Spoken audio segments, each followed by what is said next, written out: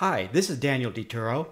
In this video, I'm going to make a simple homemade macaroni and cheese recipe that takes about the same time as the box versions without the chemical additives, artificial colors, and trans fat if you use margarine to prepare some boxed macaroni and cheese.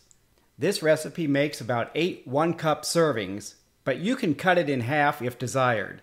You'll need 8 ounces of elbow macaroni or other short pasta, 2 cups of half and half, 1/4 teaspoon of dry mustard, 1/4 teaspoon of garlic powder, 1/4 teaspoon of turmeric, and if desired, a pinch of cayenne pepper, 1/2 teaspoon of cornstarch, and 6 ounces of shredded cheese.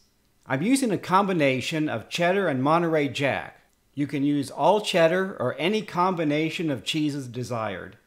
Bring at least 2 quarts of water to a rolling boil and cook the pasta as directed on the package until al dente. Meanwhile, in a large skillet over medium heat, combine the half and half, spices, and cornstarch.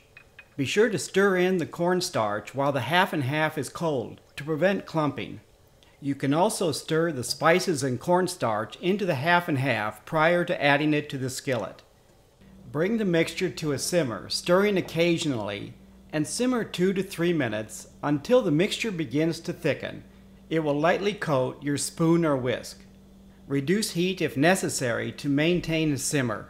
Next, stir in about 1/2 to 1/3 of the cheese. As the cheese is incorporated into the mixture, add more cheese, stirring constantly until you have a uniform consistency. Add the drained pasta and fold to coat. Cook stirring about 1 minute. Although the sauce looks thin at this point, it will be absorbed by the pasta within the next couple of minutes. Serve immediately. A 1-cup serving of homemade macaroni and cheese has 260 calories, 8 grams of saturated fat, and 11 grams of protein.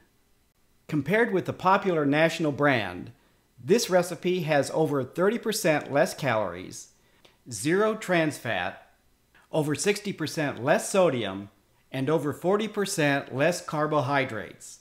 Thank you for watching.